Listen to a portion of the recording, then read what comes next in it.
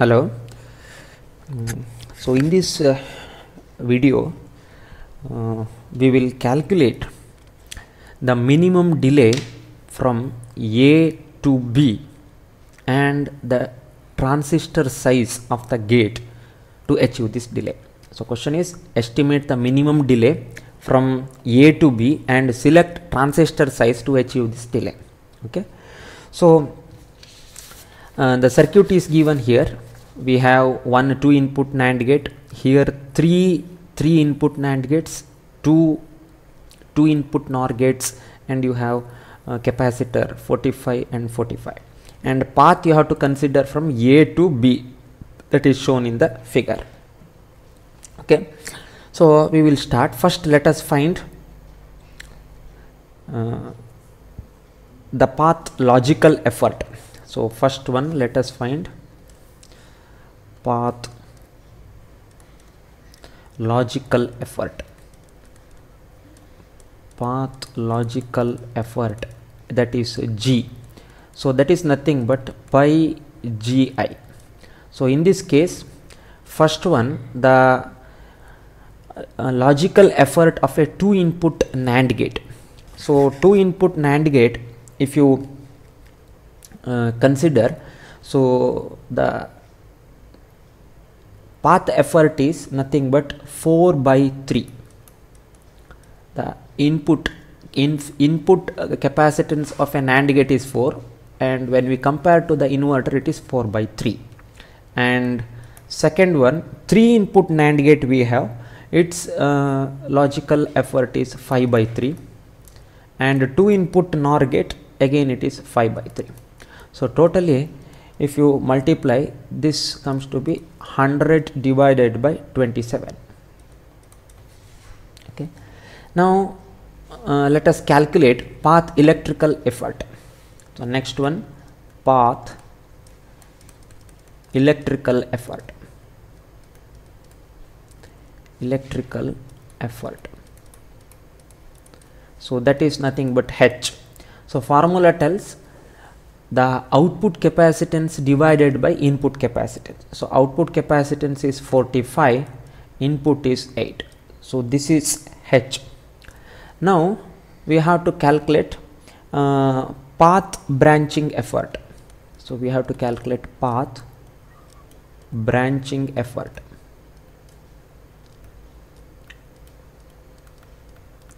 That is B. That is nothing but pi Bi. So how many nodes we have to consider, or how many nodes where we find branching? So you can see, one is this node. You have to consider this node because there are 3 branches in this, and this node also we have to consider. Okay, so I need B1 and B2. So let us calculate first B1. I will write here B1. So B1 is, the formula is simple, on capacitance plus off capacitance divided by on capacitance. So here in the branch, how many capacitance we can have? One is from this, another from this, and third one from this. This is on capacitance, and these two x's are off capacitance. So together it is x plus 2x divided by on capacitor. On capacitor means x. So it is 3x by x. So that is nothing but 3. Similarly B2 we will consider. So B2 means these two NOR gate we have to consider. Total capacitance, that is on plus off, that is nothing but y plus y. So it is y plus y and divided by on capacitance, that is y. Okay, so totally this will be 2. So your branching effort you have to consider is, one is 3, another one is 2, total value is 6. Okay, so hence path effort, hence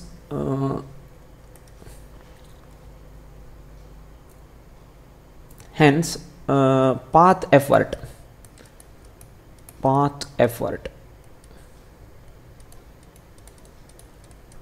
that is F is nothing but, formula tells G, B and H.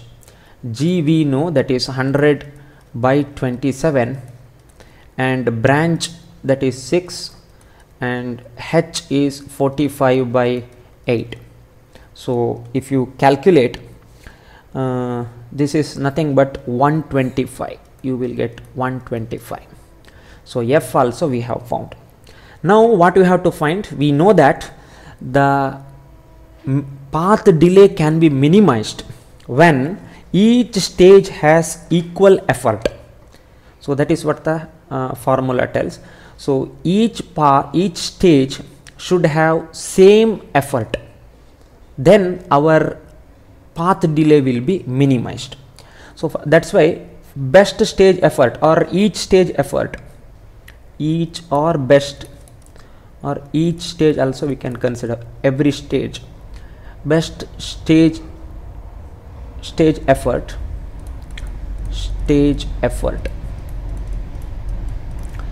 is nothing but we have given name f cap, that is nothing but capital F to the power of 1 by n. So here n means number of stages. So how many number of stages we have? We have 1, 2 and 3 number of stages. So that is nothing but 125 power of 1 by 3. So that is nothing but 5. Okay, so f cap we have found. Next one is path parasitic capacitance. Path parasitic capacitance, that is capital P. How to calculate is, that is summation Pi. So that means P1 plus P2 plus P3. So we have to refer the parasitic delay table. From there we will find what is the parasitic capacitance for a 2 input NAND, 3 input NAND and 2 input NOR. So 2 input NAND, the parasitic capacitance is 2, and 3 input NAND it is 3, and 2 input NOR it is 2. So total it will be 3 plus 2 5 plus 2 7. So minimum path delay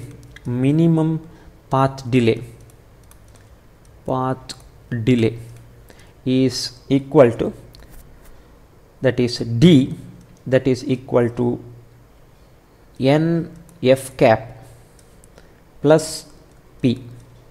So n is 3, f cap is 5 and plus 7. So totally it is 22, okay, or units of tau. That is what, but it is under normalized delay only, it is 22. So we have found the minimum path delay. Now the second question is, after finding minimum delay, we have to also find transistor size, we have to find. Okay, so transistor size we have to find. So f cap we have already calculated, that is 5. That means each stage should have effort equal to 5. So effort definition is, the f cap should be 5, or f cap is also equal to gi into hi.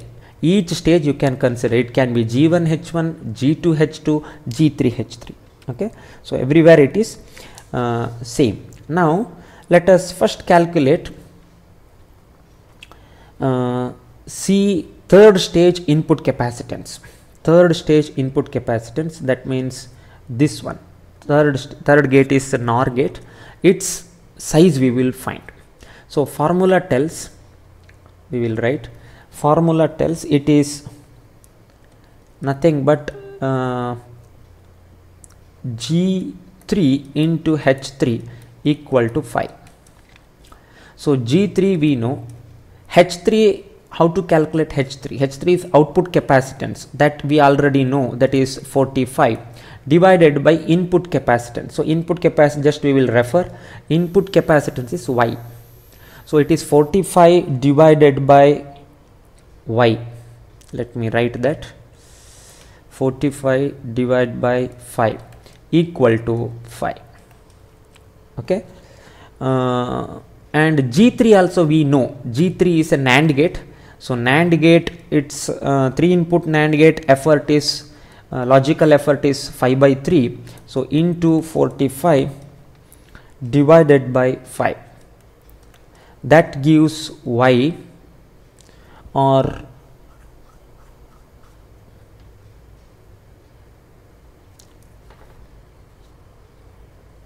sorry, there is a mistake here.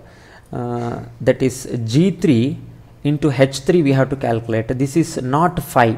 H3 is, just refer the circuit here. H3 means the electrical effort of the third gate. It is nothing but 45, we know, correct? Divide by not 5, divide by Y. This should be Y. So let me make that correction. So this is, let me write once again. Okay, so this is G3 we know, that is 5/3, and H3 is nothing but 45 is the output capacitance, input capacitance is Y. So totally the Y is nothing but 45 into 5/3 divided by 5. This is what Y. So that gives 15. That gives 15. Okay. Then so we have found NOR gate size. NOR gate size we have found, that is this one. Next one is the NAND gate. So here, what is the output capacitance of what is the electrical effort of this gate? Output capacitance divided by input capacitance. Output capacitance is Y, input capacitance will be X. So for this, let us calculate now. So it is G2 H2 is equal to 5. G2, that is the 3 input NAND gate, logical effort is 5/3. What is H2? H2 is Y divided by X. Y divided by X equal to 5. Okay. So here we know 5/3 into Y value just now we calculated is 15, divided by X equal to 5. So here what happens? X, if we take here, this will be 5 into 15 divided by 3 into 5. So sorry, one minute, here we have to consider the total capacitance. When we consider total output capacitance, see the total output capacitance, when we consider here, you have 2 branches here. So it is not simply Y by X, it should be 2Y by X or Y plus Y by X. So this mistake we should not do. It is not simply Y by X, it is Y plus Y. You have one branch here, another branch here. So that one we have to take care. So that means here I have to modify this. This is not simply Y, it is Y plus Y. So that means this it is not simply 15, this is 15 plus 15. Yes. Now here also we have to write 15 plus 15. Okay. So that will is 5 ones and 3, and this is 30. So you have to 10. So totally X value is 10. Okay. Now the third one we have to find, or third one we can verify, because third one already input capacitance we already know its size already know, but we will verify with that formula. But what is the output capacitance here? Output capacitance will be X plus X plus X divided by 8. So we will try that whether F cap is correct or wrong. So F cap is equal to G1 H1. So what is G1? G1 is the electrical effort of 2 input NAND gate, that is 4/3, and H1 is you have X plus X plus X, 3 branches divided by 8 you have. So this if you calculate 4/3 into X value we have found, that is 10. So totally 10 plus 10 plus 10, that is 30 divided by 8. So this we have to find now, see in how what value we will get, we will see. So this means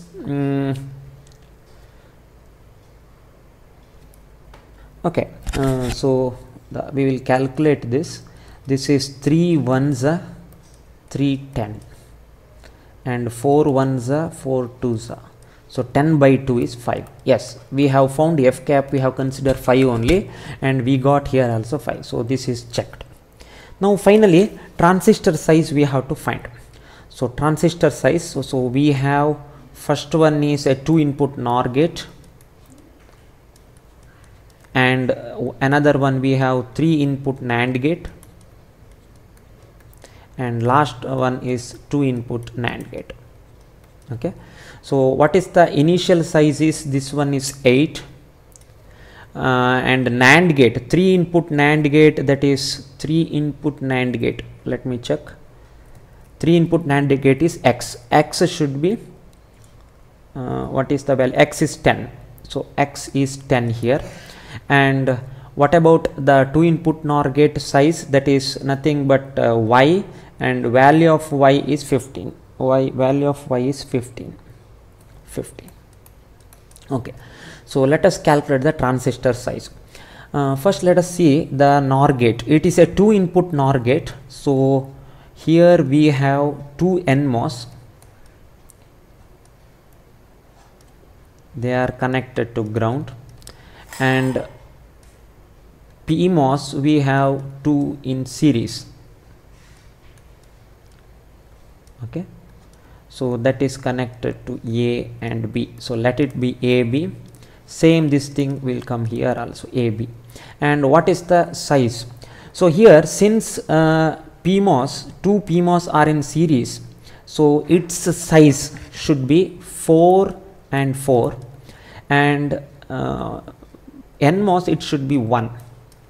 Okay, so totally it is NMOS plus PMOS. If you want to consider the input capacitance from the PMOS, it is 4x we will get, and the input capacitance from the NMOS, it is 1x. So this total ratio should be 15. This should be 15. That means 5x is 15 and x equal to 3. So transistor size, what we get is the size of the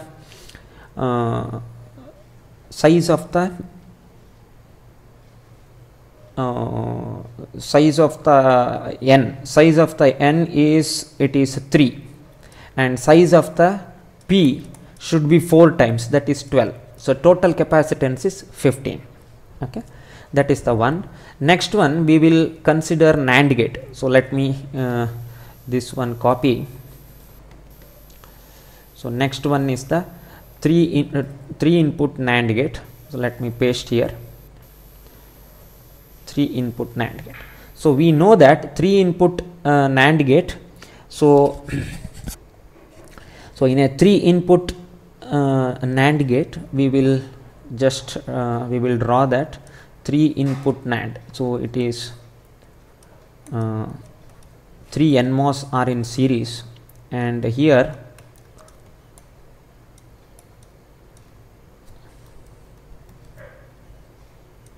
one more gate and one more gate, and here you have to they are all in parallel. Okay, so 1 input, 2 input, and 3rd input, let it be A, B and C, A, B and C.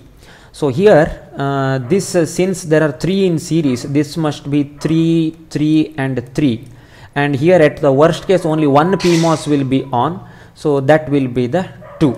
So here it is 2. So total so what we will get here in a 3 input NAND gate, so the ratio will be for each this one, it is 2x plus 3x, so that is equal to 10. So that means 5x is 10, so x will be 2. Now so the NMOS size, NMOS size will be 3 times the X, that means it is 6, and PMOS size will be 2 times the X, that is nothing but 4. So 6 plus 4, so total capacitance it will be 10 only. So that comes to be that is totally 10. Now finally one we have, that is 2 input NAND gate with the size 8. So 2 input NAND gate size 8. So 2 input NAND gate means 2 NMOS are in series and 2 PMOS in parallel. Okay, so this is A and this is B, and this is A and B, and the size here this should be 2 and 2, and this also should be 2 and 2. So it is the size of this will be 2x plus 2x should be equal to 8. So x equal to 2. So size of NMOS is 2 times the x, that is 4, and size of the PMOS is also 2 times, that is 4. So totally 4 plus 4 8. So this is the solution for this problem. Thank you.